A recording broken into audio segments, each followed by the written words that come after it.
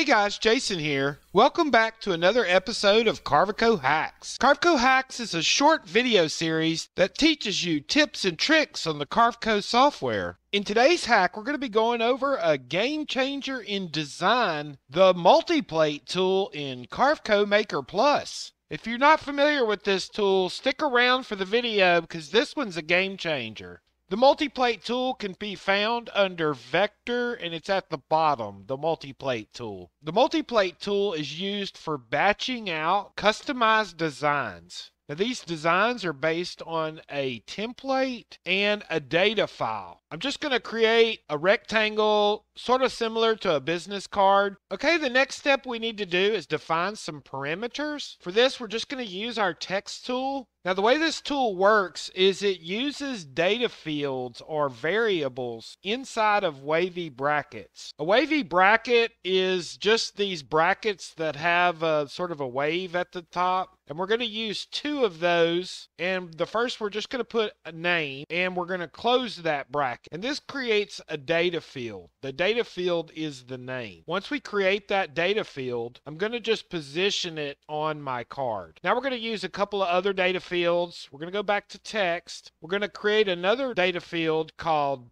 state. Create. Let's create another data field called number.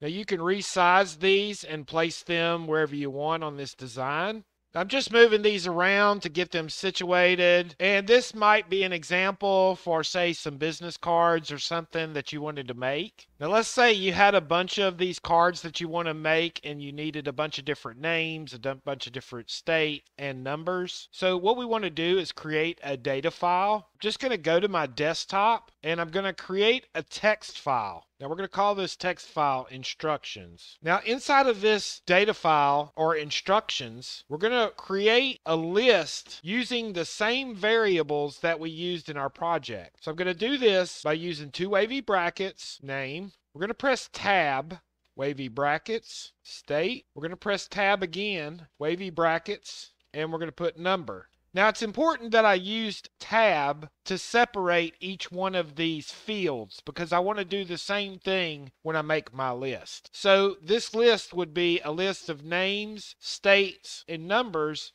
separated by a tab. Jason, tab, state, LA, tab, number 10. Enter. Tim, tab, state, Texas, number 34. I'm just making this up as I go. This is just for my example. Okay, and that gives us 5 names, 5 states, and 5 numbers. I'm just going to save this file. You can have as many variables as you want in your design. And I'm going to go to my multi-plate tool. I'm going to select all of these vectors and set that as my template. This is the design template that we're going to be using to make all of these cards. Now that I've clicked on the set template button, it's going to open up our layout. The first thing we want to do is load our data. And our data was on our desktop. That's this instructions file. And you can see up here, choose the type of delimiter that divides your data. And we use tabs. So when I click on this tab, you can see that it gave all these little red marks in between each one of the fields. And that's because we used a tab to separate those fields. I also have first row is column headers. I have this checked so that it knows that name, state, and number are the headers for each one of these fields. When I press OK, it now knows that we need 5 plates. Now, the first plate position is in this bottom left-hand corner, and it's position 1 out of the 20 by 20 that is our total project size. We want to add a gap in between each one of our plates. I'm just going to use an 1/8 of an inch gap, and also want to keep the plates off of the boundary of so they're not right up against the edge of the material.